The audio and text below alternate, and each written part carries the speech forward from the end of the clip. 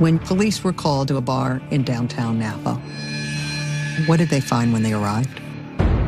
It was a sexual attack and a robbery. He stole her car. He stole her dignity.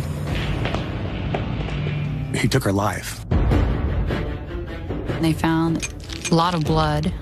She was beaten, stabbed multiple times, and there were broken beer bottles. This is a violent, violent crime.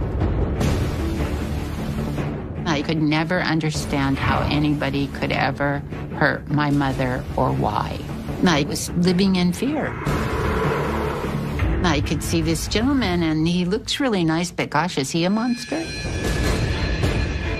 How convinced was Anita's family that he had something to do with her murder?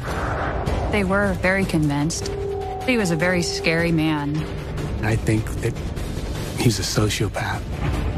Did Anita ever stand a chance? The evidence shows that there was an incredible struggle.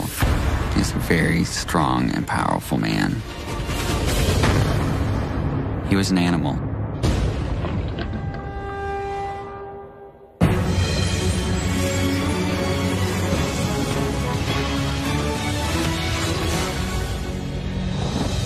Hi, I'm Paula Zahn. Tonight, we're on the case in Napa, California.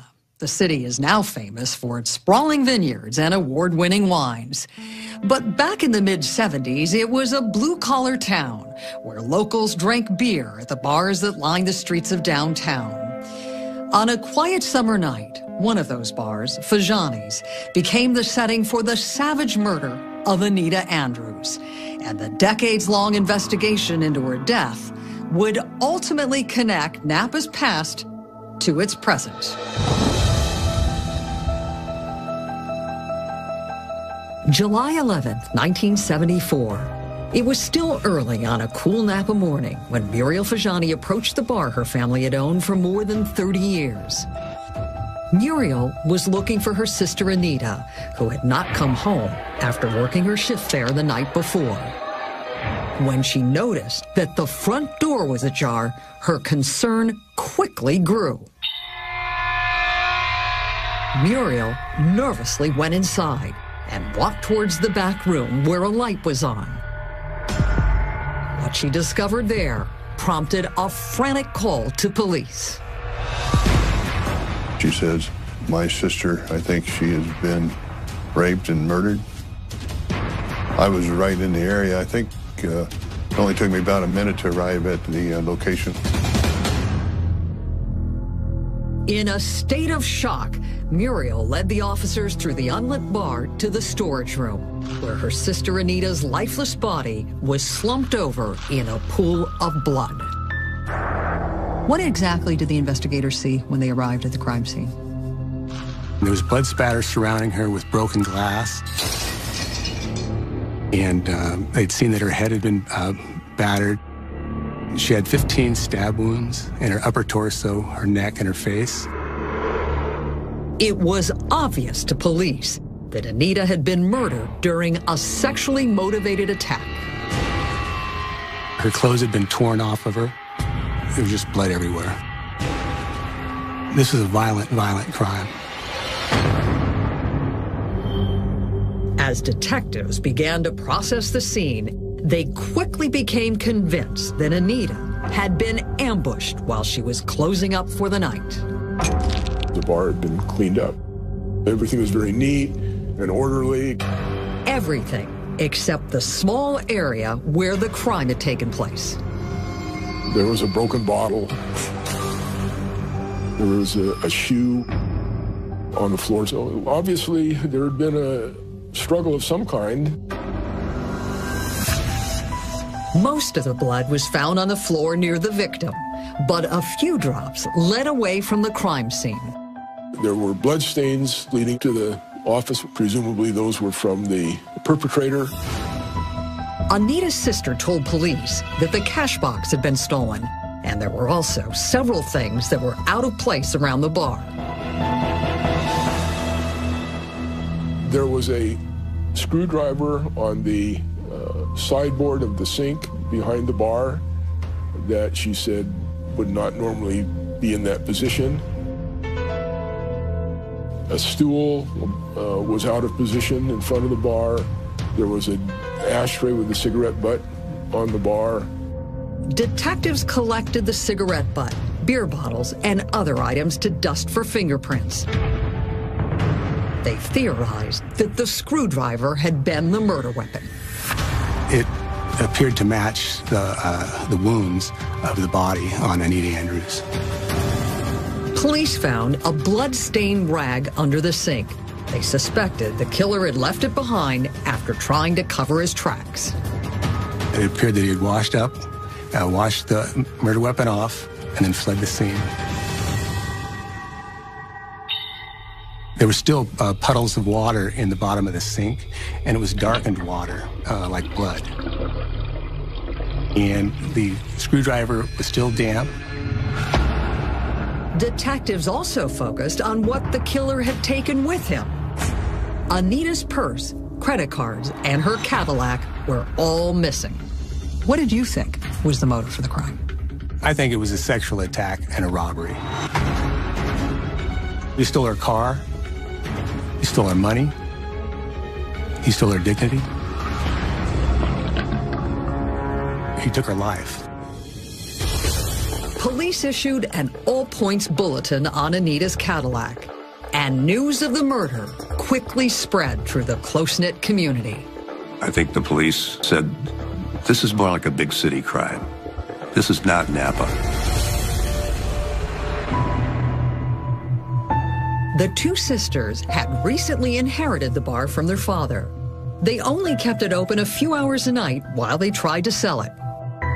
Detectives believe that Anita's killer might have been aware of Fajani's unusual schedule.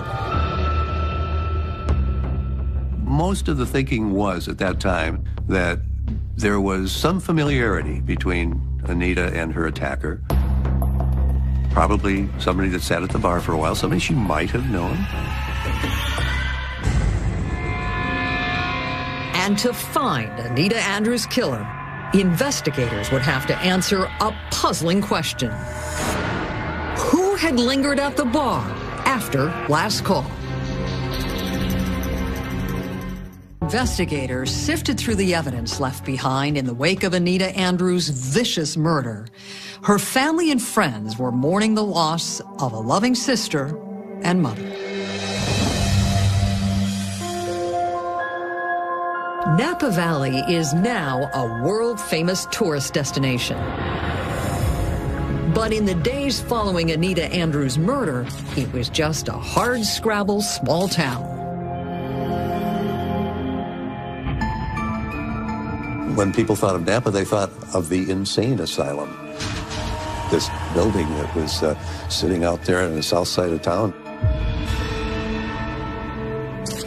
Anita Andrews spent her days in that building working as a secretary. And at night, the hard-working single mother often served drinks at the family-owned bar downtown. She gave me my work ethic. I don't know that she ever really missed a day of work. The tireless 52-year-old always put the needs of her two daughters first. She was a really great mom, and even though she was a single mom, making sure that we always had everything, that we needed. Even if it meant spending long hours serving the blue-collar patrons who frequented Fajani's. Did you believe that whoever killed Anita had been a customer at the bar that night? I did, and I believe he was the last one there that evening. Anita had already cleaned up the entire bar, and she'd already put her heels on to leave.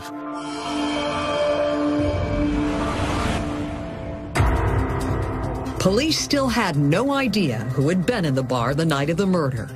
But as news of the shocking crime spread through town, one of Anita's last customers gave investigators their first break in the case. How did the name David Luce first come on investigators' radar? He heard about this homicide, so he contacted the police and said, hey, I was in the bar that night, and told his story. David Luce said that he and two friends had been bar hopping when they noticed the lights were on at Fajani's. What did he describe seeing that night? 3 of them were at the corner of the bar, and they ordered a beer. And saw this guy sitting at the bar, and he was pulled away, not facing him. According to Luce, the man was smoking a cigarette and nursing a beer at the end of the bar. He kept his head turned away, making it clear he wasn't interested in talking with Luce and his friends. The guy was very quiet, and he just spoke to Anita behind the bar. And David's friend yelled at the guy, actually, and said, "Hey, what are you hiding over there?" One of the 3 asked Anita, "Is that your new boyfriend, Anita?" And she said yes. Luce wasn't sure if Anita was kidding, but he was embarrassed by his friend's rowdy behavior. He got up to apologize to the stranger. David gets up and goes over and shakes the guy's hand and says, "Hey, don't listen to my buddy. He's just had too much to drink." Luce told police he was taken aback by the man's piercing eyes. He claimed that after shaking the man's hand, he and his friends finished their beers and left the bar. On his way home, Luce said he walked past Fajani's and noticed the bar was closed and Anita's Cadillac was gone. Investigators listened to Luce's story carefully. They became suspicious about his incredibly detailed account.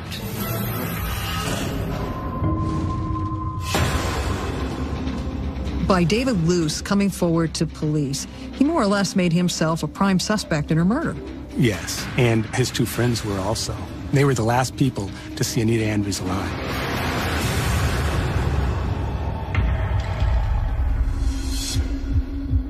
But while detectives began to investigate Luce's alibi, evidence surfaced that made it clear he and his friends were not behind the murder. Police discovered that the actual killer had already fled Napa. Anita Andrews' credit card had been used at a gas station near Sacramento, California. Detectives traveled 60 miles to interview the attendant who filled the man's tank. What caught the gas attendant's attention in the first place? He knew it was Anita Andrews' card, and there was this male signing her signature. The description the gas station attendant gave was nearly identical to the one David Luce had given to the police. What did he look like? He was a white male. He had his hair combed straight back, dark-colored hair. Investigators created a composite sketch of their suspect and released it to law enforcement agencies around the state. But there were no sightings of the man, nor Anita's Cadillac. They had quite a series of leads and clues, but just nothing happened. Detectives turned to those closest to Anita, hoping that they might be able to identify the suspect. Instead, friends and family pointed to a man named Don Young. What did they find out when they looked into him? Police learned that she had dated him on occasions. He had ran up quite a bit of a phone bill at her apartment and didn't pay it. Anita took his tools and put them in her trunk of her Cadillac and wouldn't give it back until he paid. Anita's daughter believed the dispute had driven Young to kill her mother. He owed her money. He was a mechanic for the carnival.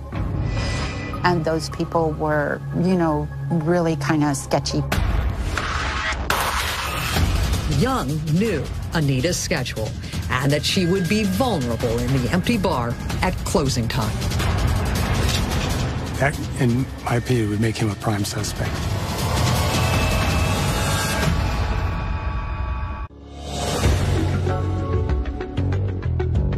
Detectives trying to solve Anita Andrews' murder had identified a new potential suspect, an ex-boyfriend named Don Young.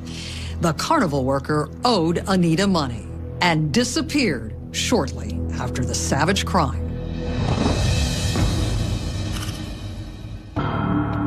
Muriel Fajani remained devastated by her sister's murder, but she did everything she could to shield Anita's daughters from the details of the terrible crime. My aunt never said anything. She never let on what a horrific experience she had. The only thing she would ever say is she could never understand how anybody could ever hurt my mother or why. But Anita's daughter, Donna, told police that she suspected Don Young had committed the heartbreaking crime and even provided detectives with a potential motive. The last time we talked, she had told me that she wasn't seeing him because he had run up this $400 phone bill. And so she had his tools in the back of her trunk until he paid her.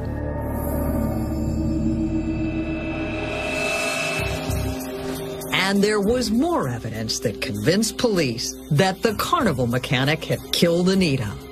The murder weapon had been a screwdriver. It made a lot of sense that somebody that had that experience, mechanical worker, might be the guy.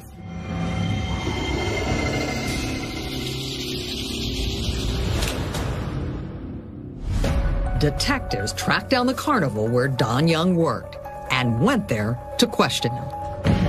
What did they find out when they looked into him? Well, they couldn't find Don Young, but they questioned his boss. And he was described as a drunk and a guy that they eventually let go. The manager claimed he hadn't seen Young since he was fired. Neither had anyone else at the carnival. So police decided to do their own search. They looked for Don Young and couldn't find him. Investigators believe they might find clues to his whereabouts inside Anita's stolen Cadillac. What lengths did police go through to search for that car? On low tide, they looked in the Napa River, just in case that he possibly drove it into the river. They never found Don Young, and they've never found her car.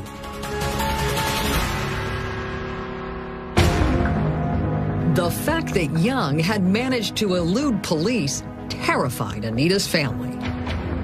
My aunt kept my name and my identity out of the newspaper, and I moved to Hawaii. I was too afraid to be here. Even though Young was a solid suspect, investigators still had to consider other possibilities, including the connection to other violent crimes in the area.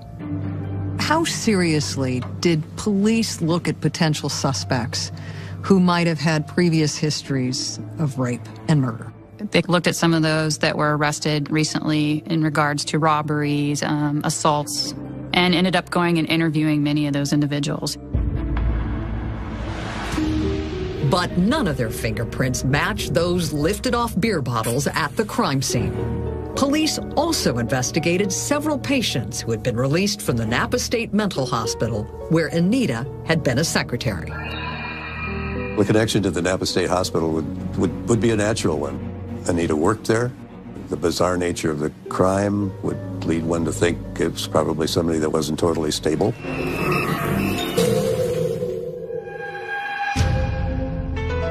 Once again, detectives came up empty-handed. Where did that leave the investigation? They had no more leads, no suspects on the horizon. The lack of progress left Anita's children heartbroken. There's times that you get angry and you want this justice, and then there's other times and it's this overwhelming fear. It's really hard. But Muriel Fajani refused to give up. Seeing her sister's murder solved became an obsession. I don't think she wanted it solved for revenge. She wanted it solved because she wanted to know why.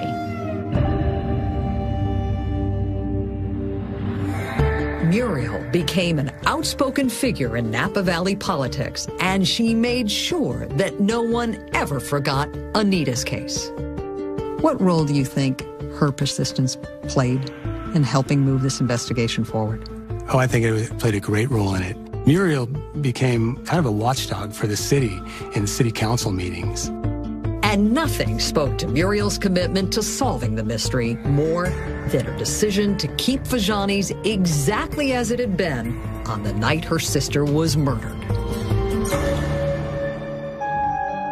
She felt that somewhere in that bar was some kind of evidence that was going to solve my mother's case. She didn't want it touched.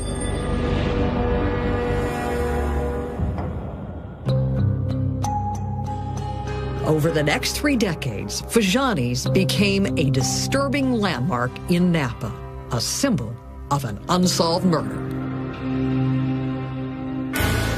When the cold case team took over the investigation, detectives were determined to remove that stigma and give Anita's family answers. And they started by looking into the large number of transients who had been in the area on the night Anita was killed. In 1974, on this corner of 3rd and Main Street was the Connor Hotel. Right directly across the street was Fajani's bar.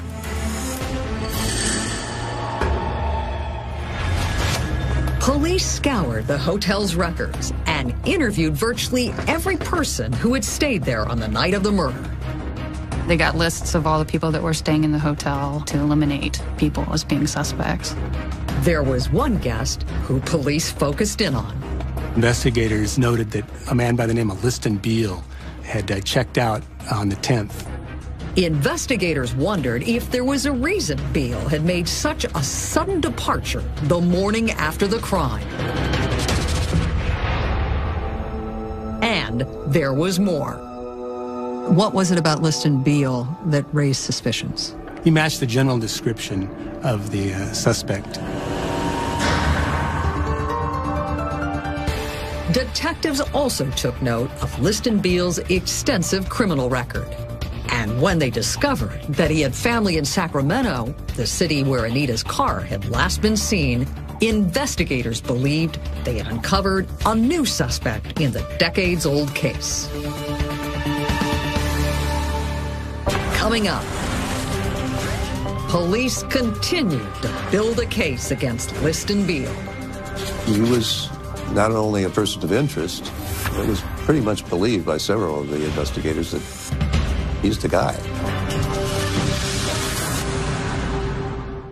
Anita Andrews' violent murder had investigators frustrated and her family living in fear. Police had not been able to locate Anita's stolen car, nor find their prime suspect, her ex-boyfriend, Don Young. But decades after the crime, a new investigative team developed a lead that might finally solve the heartbreaking mystery. Over the years since Anita Andrews' murder, Napa Valley had become a world-famous wine center. But every day, detectives were forced to stare at a sad reminder of their unfinished business. In the middle of downtown, a layer of dust coated the inside of Fajani's bar, but otherwise, it remained exactly as it had been on the night of the terrible crime.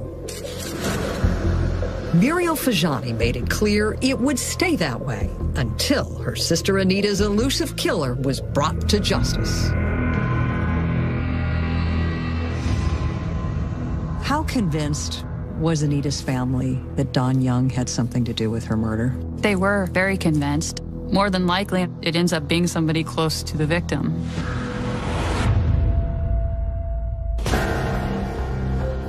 But police weren't as certain that Anita's ex-boyfriend was her killer. They focused on other suspects. They had to cast a pretty wide net, didn't they? They had a lot of characters that they could look at. There was thousands of pages of police reports and photographs of possible suspects. It seemed to me that the police thought it could really have been anyone. Crime crime scene analysts had found fingerprints on beer bottles early on in the investigation. And now they believed those prints might be the key to identifying the killer. There are a few individuals that they looked at, but one in particular that they seemed to focus on was Liston Beale. Liston Beale had been staying at a hotel just steps from the crime scene. And he had mysteriously skipped town just hours after the murder. Checked out July 10th, so it kind of matched, the time frame. When police looked more closely at the details behind Beale's stay in Napa, their suspicions grew. He was estranged from his wife. He was trying to rekindle that and was being rebuffed. Detectives theorized that Beale went to Fajani's to drown his sorrows. He had an alcohol problem and an anger issue, according to his wife. Beale's ex-wife also raised suspicions about whether he might have had a reason to steal Anita's Cadillac. While he was in Napa, his car broke down. A circumstantial case began to come together when detectives discovered the direction Beale might have been going. Liston Beale had family members that lived in Sacramento. He was an obvious suspect due to the fact that the suspect drove to the Sacramento area and got gas. And when police looked at Beale's picture, it appeared to be a match to the composite sketch. Hair combed back, 6 foot, white male. So that seemed like a promising lead. Oh, it was a very promising lead. He was not only a person of interest, it was pretty much believed by several of the investigators that he's the guy.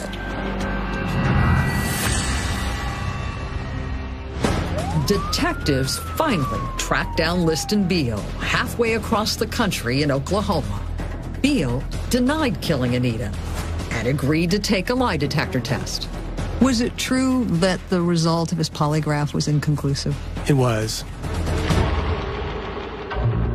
Investigators were convinced that Beale was lying and believed that forensic testing would prove it. Liston Beale voluntarily gave up his a hair sample and his fingerprints. But the case against Liston Beale began to crumble when police asked witnesses to review photographs of him. Did anybody ever report seeing him at the bar the night of Anita's murder? The photo lineup was shown to the witnesses, David Luce and other witnesses. He was never identified. And the analysis of Beale's fingerprints also came back negative. Were police ever able to find any evidence to put Beale at the scene of the murder? No. Police had run into another dead end.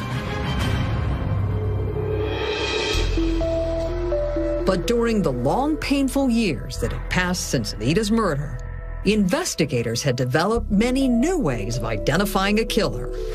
And now they hoped that modern forensic science had caught up with the case. I looked at all the evidence we had, and I inventoried every single piece. And I knew with DNA, I have a chance of identifying this guy. Could a scrap of evidence detectives had never focused on be the clue that cracked the case? More than 3 decades after the vicious murder of Anita Andrews, Napa police were still no closer to solving the case than they were on the night of the crime.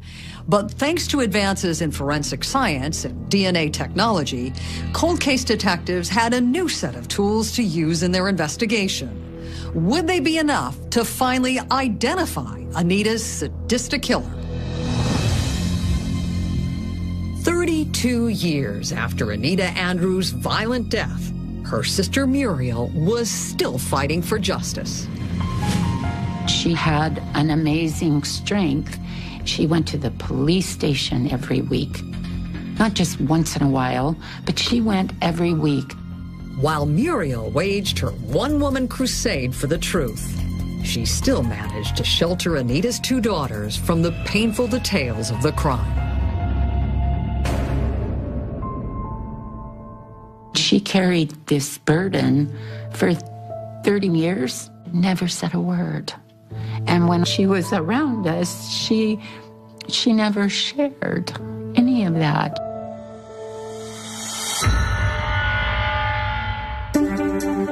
Cold case detective Don Weiniger was certain that modern forensic science was the key to providing Anita's family with the answers they deserved. He believed that the testing done on the murder weapon, beer bottles, and blood-stained rag would jumpstart the investigation. What were the results of that testing? On the bar rag, they did find some degraded DNA. They weren't able to upload that into CODIS, which is the Criminal Offender DNA Databank, but I could confirm that the suspect was not Liston Beale. Weiniger wasn't about to give up. He went back over the other items on the evidence list, hoping there was something that might yield a complete DNA profile of the killer. When I found that we had an ashtray and a cigarette butt, I go, whoever smoked that, that's my suspect.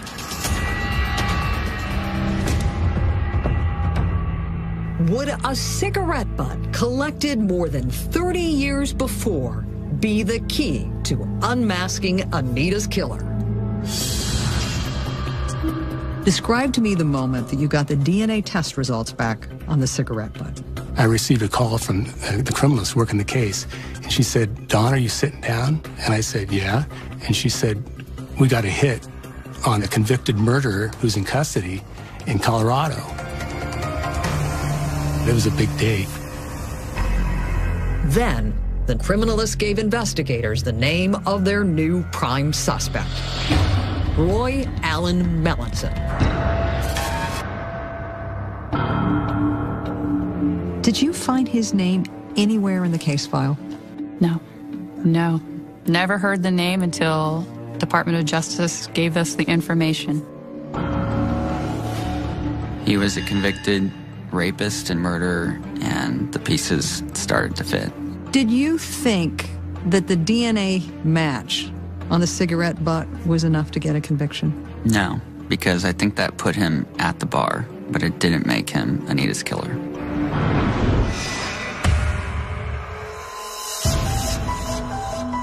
Detectives traced Melanson's movements through his criminal history and found a startling connection to Anita's murder.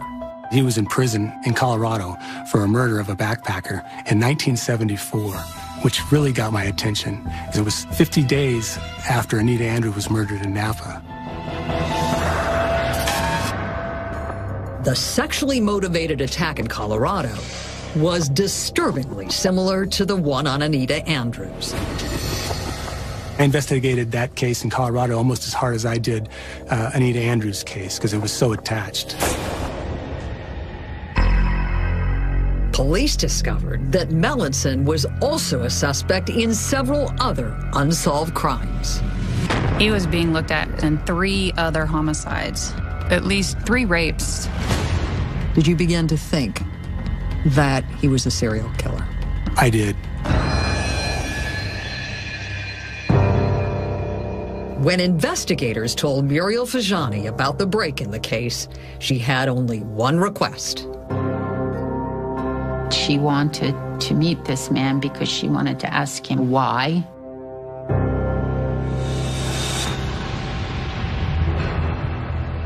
But it was Detective Weiniger who went to Colorado to interview Melanson. And he knew that getting any information from the hardened criminal would be difficult. I didn't think he'd talk to me, but he did. And I was so surprised.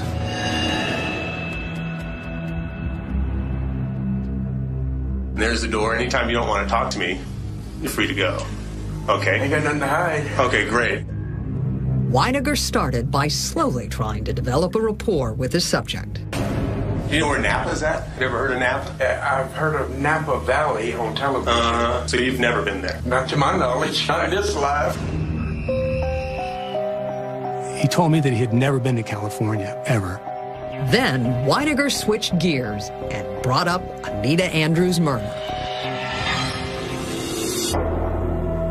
She was pretty brutally stabbed with an object, and I wanted to see if you had anything to do with that. I swear to God I never did. Okay. I hate to hear something like that. Melanson still had no idea that police had evidence that proved he had been in Fajani's bar on the night of the crime, and that his denials were only strengthening the case against him. What was the prosecutorial value of those lies? All he had to say was that he was in a bar in Napa, that he smoked a cigarette, and when another man came in, he left the bar. But he didn't say that. Investigators obtained a full set of Melanson's fingerprints. Testing revealed they were a match to those on beer bottles found at the crime scene.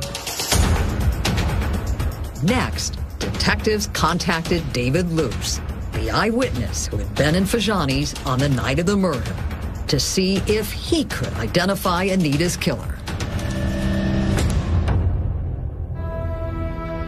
What happened when you handed him the photo lineup? He took the photo lineup, and he viewed it for several seconds, and he picked out Roy Melanson. And I go, how did you pick him out? And he goes, the eyes. I recall the eyes 36 years later. Investigators believed they now had enough to charge Melanson with Anita Andrews' murder. Once you assessed all that evidence, did you think you could get a conviction? Definitely. In 2011, the trial of Roy Melanson began, but sadly, Muriel Fajani, who had dedicated her life to solving the case, was not in attendance. She passed away before the court. She didn't get to know why. But prosecutors honored Muriel's memory by bringing jurors to Fajani's so they could see the bar the way it had been on the night of her sister's murder. Why did you think that was so important to do? I remember how I felt when I first walked into that bar, and it was like being transported in time, and you could visualize what had happened there. And I wanted the jury to have the same experience. Prosecutors explained to the jury how and why Melanson had executed the savage attack on Anita Andrews. What do you think happened at the bar that night in 1974? I think Roy Melanson had planned to rob, rape, and murder Anita, waited for David Luce and his two friends to leave, and when she asked him to finish up, that's when he struck. Did Anita ever stand a chance? No, not against him. The evidence shows that there was an incredible struggle, but he was an animal. He raped and murdered her. The jury also heard from two women who had survived violent sexual assaults at the hands of Roy Melanson. He was sexually motivated, and I think that he learned over time that if he left witnesses, that he would be prosecuted and sent to prison. And so he started murdering women.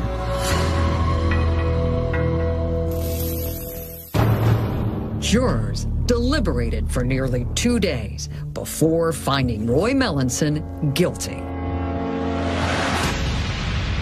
He was sentenced to life in prison for the murder of Anita Andrews.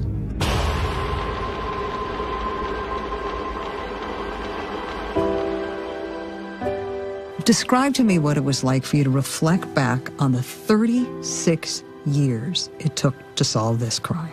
Muriel never reopened that bar, and it stood as a standing monument. It was always a reminder that this case had never been solved. It was a proud moment for our entire department.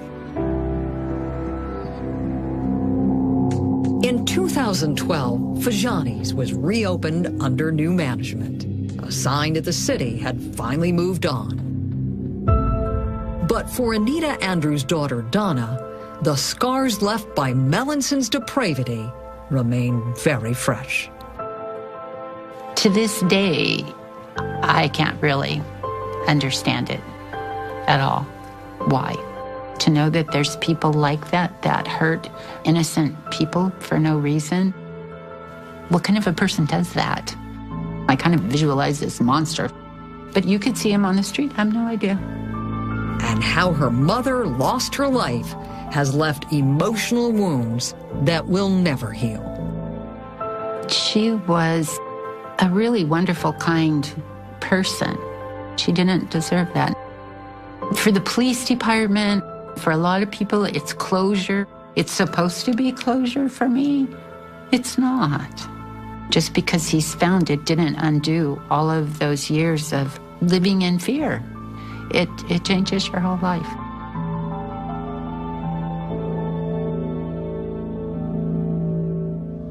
DNA evidence has connected Melancon to several other unsolved murders. But since his current sentences ensure that he will die behind bars, it appears unlikely he will ever be tried for them. I'm Paula Zahn.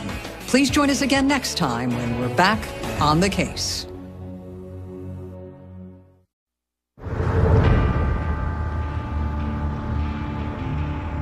When police were called to a bar in downtown Napa, what did they find when they arrived? It was a sexual attack and a robbery. He stole her car. He stole her dignity. He took her life. They found a lot of blood. She was beaten, stabbed multiple times, and there were broken beer bottles. This was a violent crime. I could never understand how anybody could ever hurt my mother or why. I was living in fear. I could see this gentleman and he looks really nice, but gosh, is he a monster? How convinced was Anita's family that he had something to do with her murder? They were very convinced. He was a very scary man. I think that he's a sociopath. Did Anita ever stand a chance? The evidence shows that there was an incredible struggle. He's a very strong and powerful man. He was an animal.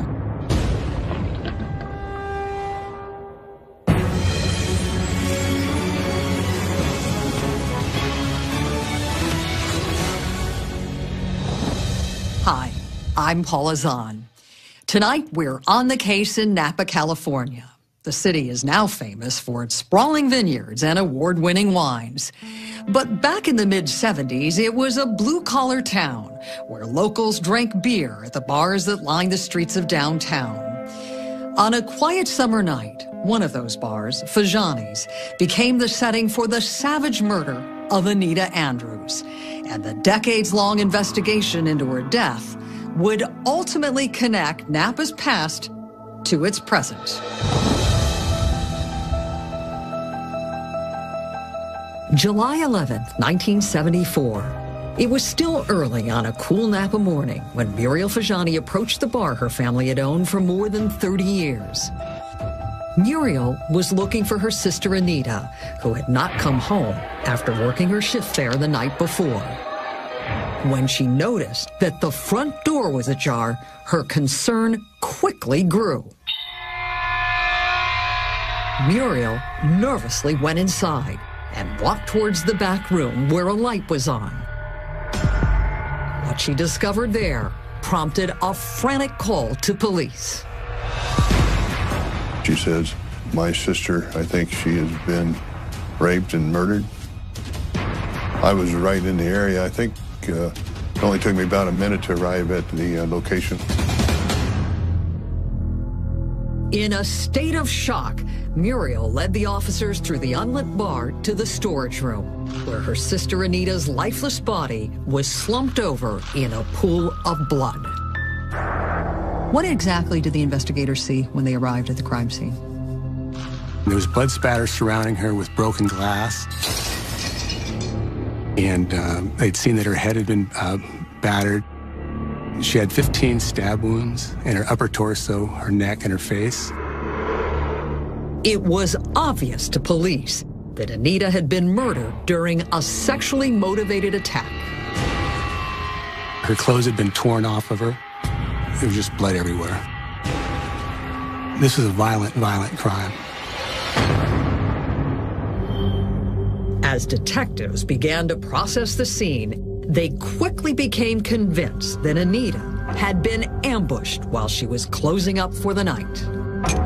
The bar had been cleaned up. Everything was very neat and orderly. Everything except the small area where the crime had taken place. There was a broken bottle. There was a shoe on the floor. So obviously there had been a struggle of some kind.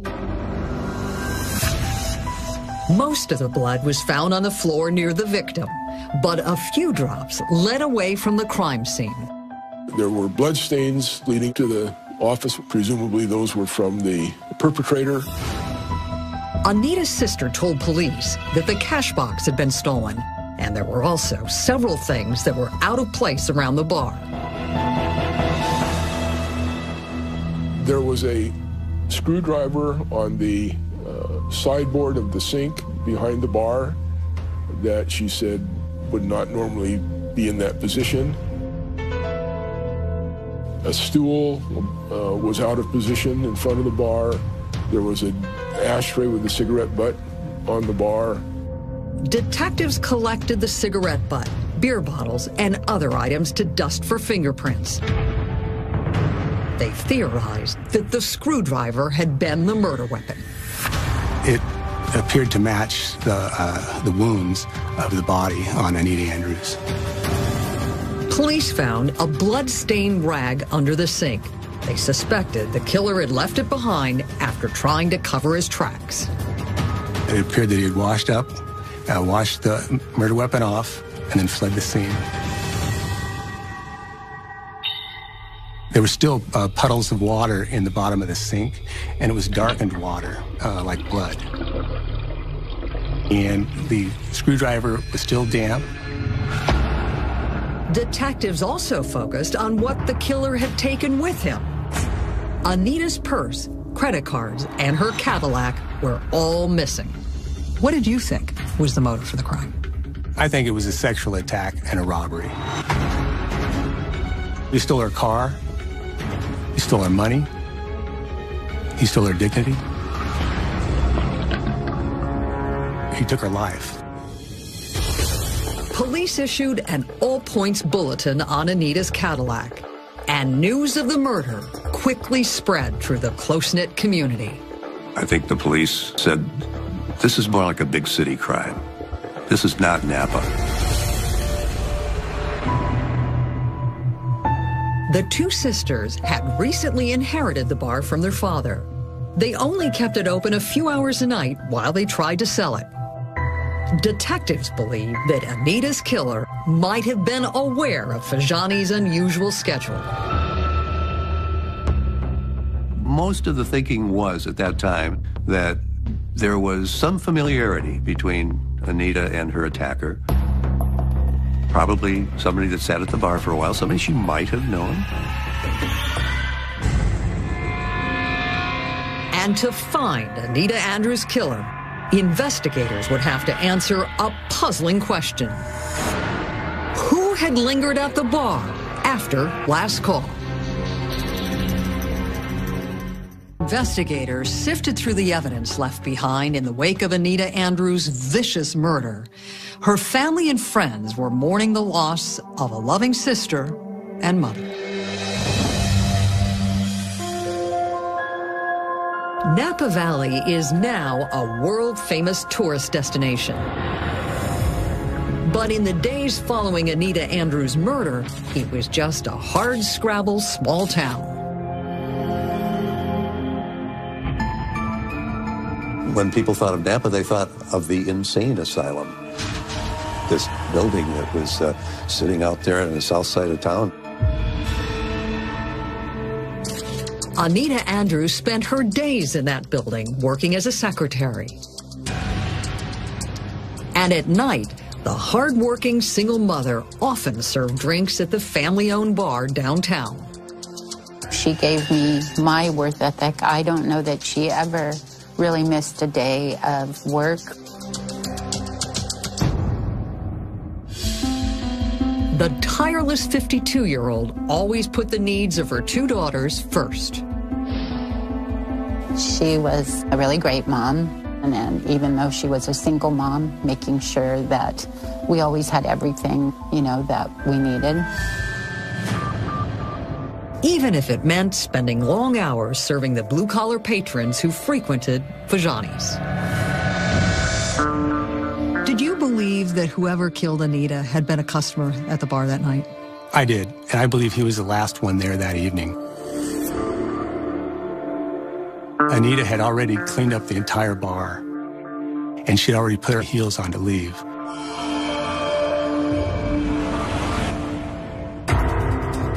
Police still had no idea who had been in the bar the night of the murder.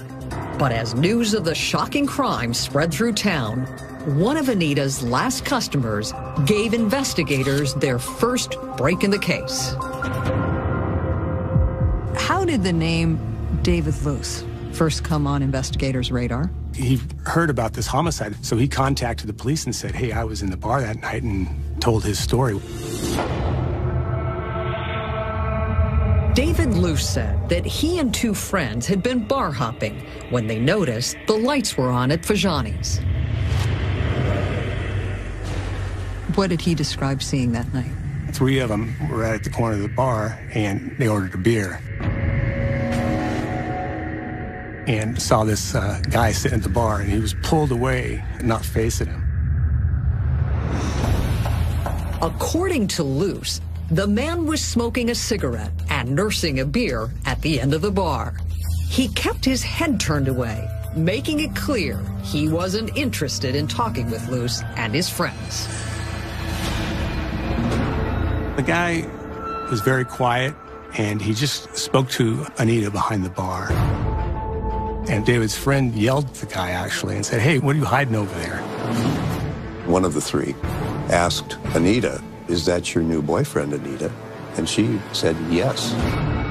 Luce wasn't sure if Anita was kidding, but he was embarrassed by his friend's rowdy behavior. He got up to apologize to the stranger. David gets up and goes over, shakes the guy's hand and says, hey, don't listen to my buddy. He's just had too much to drink. Luce told police he was taken aback by the man's piercing eyes.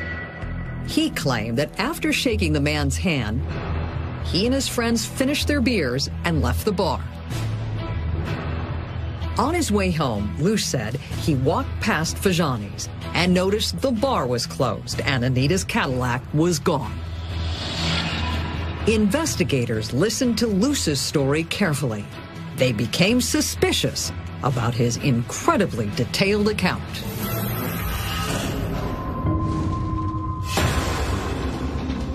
By David Luce coming forward to police, he more or less made himself a prime suspect in her murder.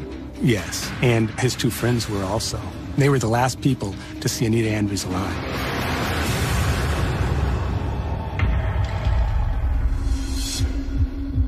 But while detectives began to investigate Luce's alibi, evidence surfaced that made it clear he and his friends were not behind the murder. Police discovered that the actual killer had already fled Napa. Anita Andrews' credit card had been used at a gas station near Sacramento, California. Detectives traveled 60 miles to interview the attendant who filled the man's tank. What caught the gas attendant's attention in the first place? He knew it was Anita Andrews' card, and there was this male signing her signature. The description the gas station attendant gave was nearly identical to the one David Luce had given to the police. What did he look like? He was a white male. He had his hair combed straight back, dark-colored hair. Investigators created a composite sketch of their suspect and released it to law enforcement agencies around the state. But there were no sightings of the man, nor Anita's Cadillac. They had quite a series of leads and clues, but just nothing happened. Detectives turned to those closest to Anita, hoping that they might be able to identify the suspect. Instead, friends and family pointed to a man named Don Young. What did they find out when they looked into him? Police learned that she had dated him on occasions. He had ran up quite a bit of a phone bill at her apartment and didn't pay it. Anita took his tools and put them in her trunk of her Cadillac and wouldn't give it back until he paid. Anita's daughter believed the dispute had driven Young to kill her mother. He owed her money. He was a mechanic for the carnival. And those people were, you know, really kind of sketchy. Young knew Anita's schedule and that she would be vulnerable in the empty bar at closing time. That, in my opinion, would make him a prime suspect.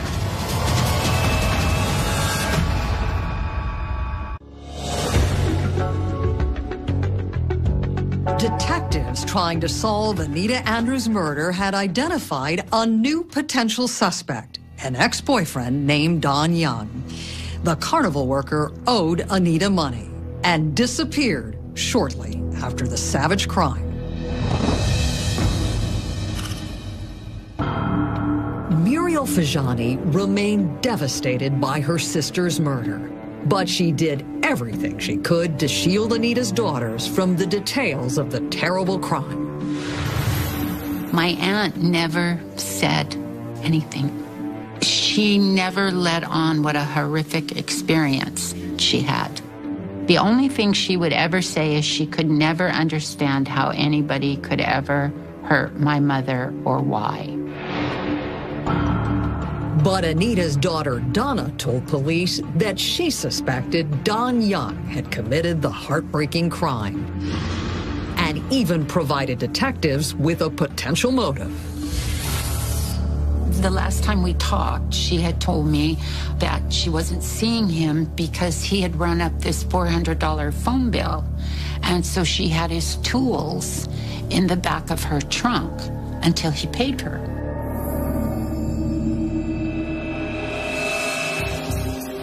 And there was more evidence that convinced police that the carnival mechanic had killed Anita. The murder weapon had been a screwdriver. It made a lot of sense that somebody that had that experience, mechanical worker, might be the guy.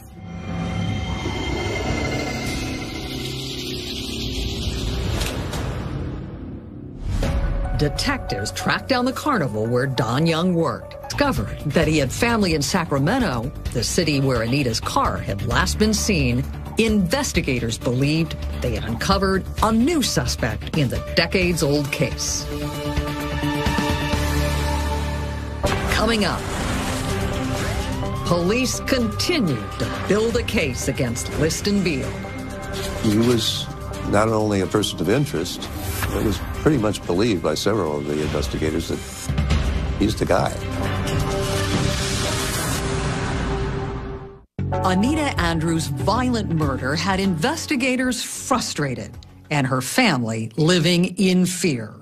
Police had not been able to locate Anita's stolen car, nor find their prime suspect, her ex-boyfriend, Don Young. But decades after the crime, a new investigative team developed a lead that might finally solve the heartbreaking mystery. Over the years since Anita Andrews' murder, Napa Valley had become a world-famous wine center. But every day, detectives were forced to stare at a sad reminder of their unfinished business. In the middle of downtown, a layer of dust coated the inside of Fajani's bar, but otherwise, it remained exactly as it had been on the night of the terrible crime. Muriel Fajani made it clear it would stay that way until her sister Anita's elusive killer was brought to justice. How convinced was Anita's family that Don Young had something to do with her murder? They were very convinced. More than likely, it ends up being somebody close to the victim.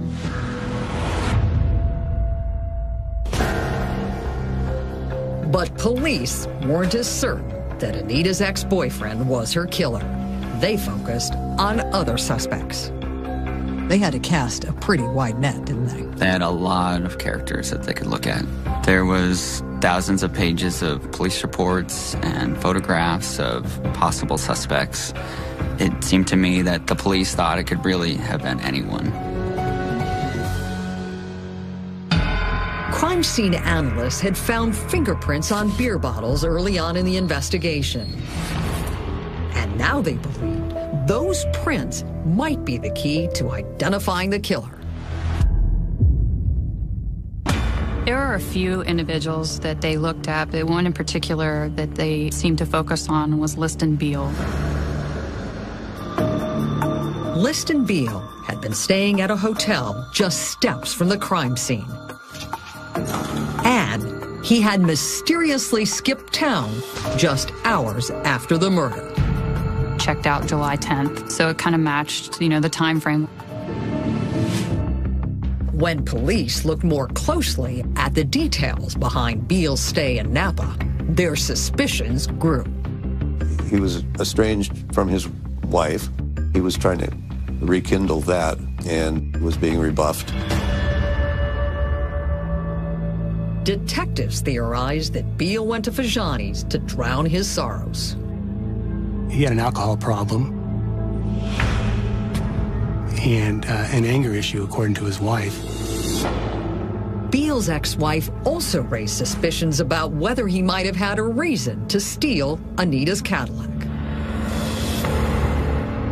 While he was in Napa, his car broke down. A circumstantial case began to come together when detectives discovered the direction Beale might have been going. Liston Beale had family members that lived in Sacramento. He was an obvious suspect due to the fact that the suspect drove to the Sacramento area and got gas. And when police looked at Beale's picture, it appeared to be a match to the composite sketch. Hair combed back, 6 foot, white male. So that seemed like a promising lead. Oh, it was a very promising lead. He was not only a person of interest, it was pretty much believed by several of the investigators that he's the guy.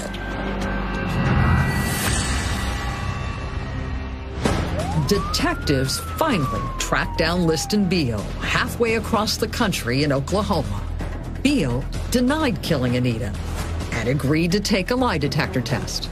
Was it true that the result of his polygraph was inconclusive? It was. Investigators were convinced that Beale was lying and believed that forensic testing would prove it. Liston Beale voluntarily gave up his a hair sample and his fingerprints. But the case against Liston Beale began to crumble when police asked witnesses to review photographs of him. Did anybody ever report seeing him at the bar the night of Anita's murder? The photo lineup was shown to the witnesses, David Luce and other witnesses. He was and went there to question him. What did they find out when they looked into him? Well, they couldn't find Don Young, but they questioned his boss. And he was described as a drunk and a guy that they eventually let go. The manager claimed he hadn't seen Young since he was fired. Neither had anyone else at the carnival. So police decided to do their own search.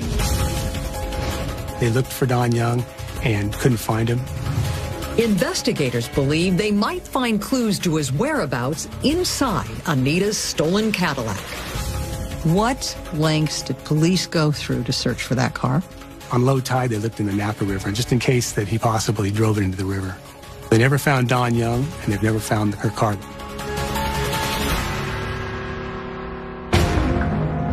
The fact that Young had managed to elude police terrified Anita's family. My aunt kept my name and my identity out of the newspaper. And I moved to Hawaii. I was too afraid to be here. Even though Young was a solid suspect, investigators still had to consider other possibilities, including the connection to other violent crimes in the area. How seriously did police look at potential suspects who might have had previous histories of rape and murder? They looked at some of those that were arrested recently in regards to robberies, assaults, and ended up going and interviewing many of those individuals. But none of their fingerprints matched those lifted off beer bottles at the crime scene. Police also investigated several patients who had been released from the Napa State Mental Hospital, where Anita had been a secretary. The connection to the Napa State Hospital would be a natural one. Anita worked there. The bizarre nature of the crime would lead one to think it's probably somebody that wasn't totally stable.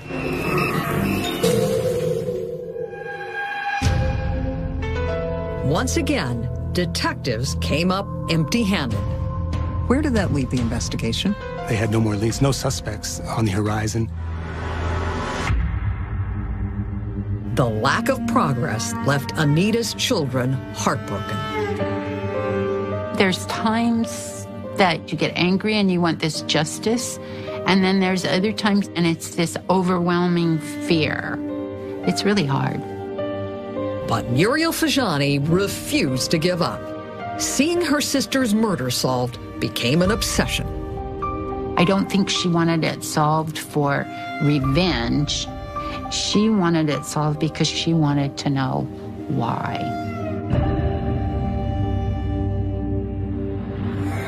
Muriel became an outspoken figure in Napa Valley politics, and she made sure that no one ever forgot Anita's case. What role do you think her persistence played in helping move this investigation forward?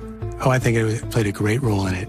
Muriel became kind of a watchdog for the city in city council meetings. And nothing spoke to Muriel's commitment to solving the mystery more than her decision to keep Fajani's exactly as it had been on the night her sister was murdered. She felt that somewhere in that bar was some kind of evidence that was going to solve my mother's case. She didn't want it touched.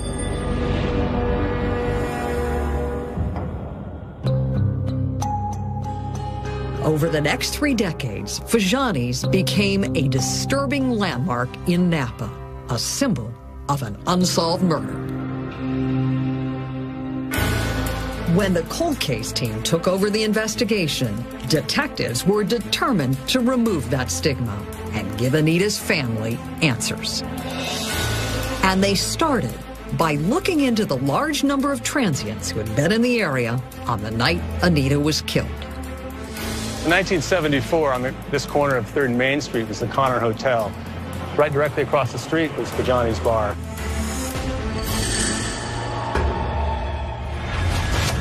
Police scoured the hotel's records and interviewed virtually every person who had stayed there on the night of the murder. They got lists of all the people that were staying in the hotel to eliminate people as being suspects. There was one guest who police focused in on. Investigators noted that a man by the name of Liston Beale had checked out on the 10th. Investigators wondered if there was a reason Beale had made such a sudden departure the morning after the crime. And there was more. What was it about Liston Beale that raised suspicions? He matched the general description of the suspect. Detectives also took note of Liston Beale's extensive criminal record. And when they discovered